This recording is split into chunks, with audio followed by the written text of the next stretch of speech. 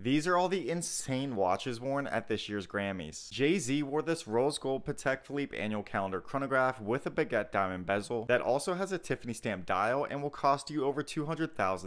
Maluma wore this Jacob & Co. Astronomia tourbillon that's in rose gold and covered in diamonds and rubies. Victoria Monet had on this rose gold diamond and gem set Bulgari Serpenti. Jean-Baptiste had on this Vacheron Constantin overseas tourbillon that's in white gold with a Piguet diamond bezel with a retail price of $330,000. Travis Scott had on his Cactus Jack Audemars Piguet Royal Oak. This one here though is the piece unique with the rose gold and rainbow jeweled bezel. Now you can get the one that's not the piece unique, limited to 200 pieces and selling for over 600 grand. Black had on this rose gold Cartier Santos Dumont skeleton that retails for 40 grand. Big Keith had on this rose gold Audemars Piguet Royal Oak chronograph that Joma Shop has at 140,000. John Legend had on this black ceramic Audemars Piguet Royal Oak for just under 60 grand.